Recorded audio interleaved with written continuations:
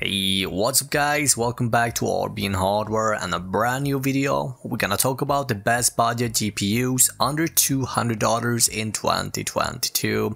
Now in this video, we're not only going to discuss my top GPU recommendations worth considering, we'll also look at benchmarks showing you detailed performance in some of the most popular games so you get a good understanding how each GPU performs in case you decide to pull the trigger.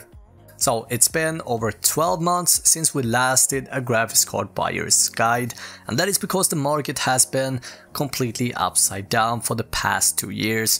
Things are, however, finally starting to look a slight bit better. Hopefully that will continue, but I guess time will tell. Anyway, we're gonna start with the cheapest GPU first, coming in at around $50 and work our way up to $200, and $200 is actually hitting the price to performance sweet spot pretty nicely. Now if you find anything you like, all graphics cards are linked up down below, and if you're new to the channel, consider subscribing. I release a new video 2 to 3 times a week covering PC hardware, monitors, as well as graphics card and benchmarks. With that said, let's dive into the video. So if you got a strict limited budget and you're looking for the cheapest entry to PC gaming and you want to spend as little as possible whilst getting the most possible performance for your dollars, I recommend having a look at the GT 1030 from Nvidia. Yes, guys, I am talking about this graphics card. Now before you start thinking I completely lost my mind, please hear me out here. Yes, the GT 1030 is by no means an RTX 3080 killer. It is, however, a pretty interesting graphics card, powerful enough to run a surprising number of games, sometimes even AAA titles, at an FPS level that is actually acceptable.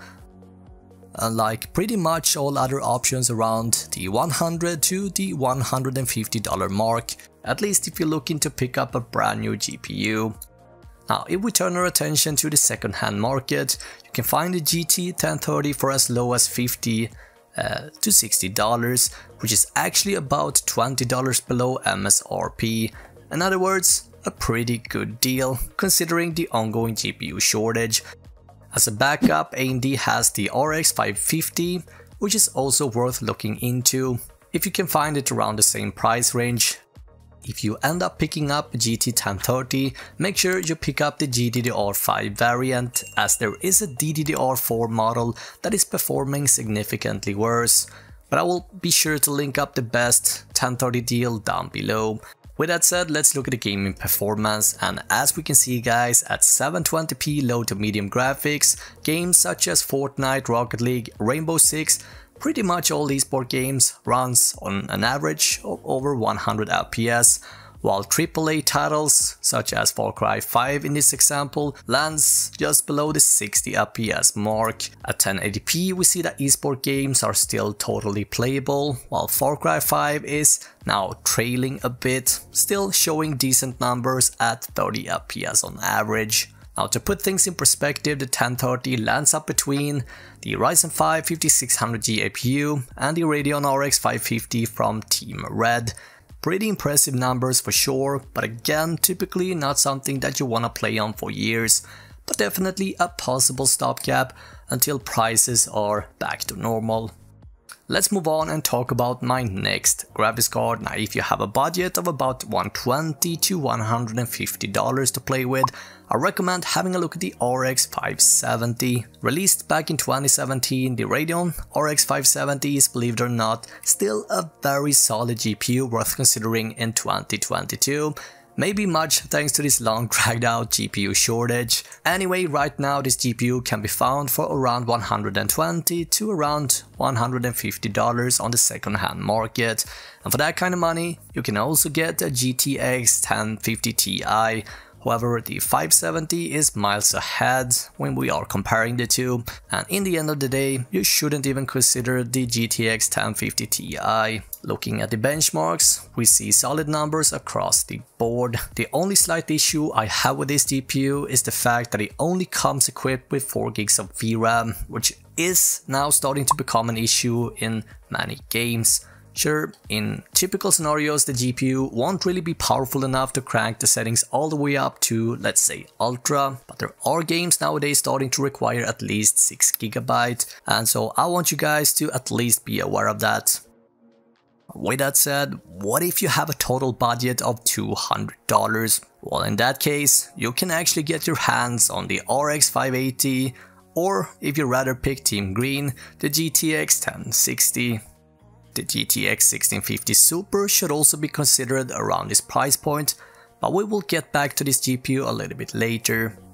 So if you're considering the $200 budget, you're actually hitting the price to performance sweet spot pretty nicely. So let's take a look at the performance. Despite both GPUs being a few years old, they still both perform great in today's modern games, managing to stay close to the magic 60 FPS mark as long as you keep your favorite game at 1080p at around medium to high settings. Now these numbers are for the RX 580, but the GTX 1060 from Team Green is performing quite similar. In fact, based on my testing across multiple games, on average, they almost always end up neck and neck. Now, even 1440p gaming is possible if you keep your settings at low graphics. And so if you can accept to play your favorite game at medium to high settings, you're gonna be quite happy with the performance you can expect out of these GPUs. Something to keep in mind here guys, it is important that you pick up the 8GB variant of the RX 580 and the 6GB variant of the GTX 1060 to get the best possible performance.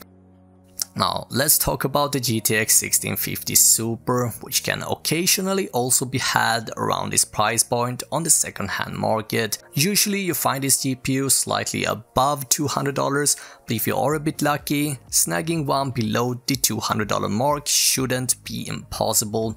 What makes this GPU slightly less appealing, despite performing a few percent better than the 580 or the 1060, is the fact that it only packs 4 gigs of VRAM. So keep this in mind guys, if you are considering the 1650 Super, you may consider only playing at 1080p resolution. So up until this point guys, we basically only talked about used GPUs from the second-hand market, but what if you want to pick up a new one? Well, below $200, there is really nothing worth spending time on in my opinion. Now that being said, sitting slightly above the $200 mark, AMD has the RX 6500 XT, which is the cheapest gaming-based GPU currently available. And this is the only GPU worth considering around the $200 mark if you want to buy a new one. Now you find this GPU linked up down below as well. If you got any questions, please let me know, I will do my best to help you guys out. In the meantime, watch either of these two videos and I will see you guys in the next video.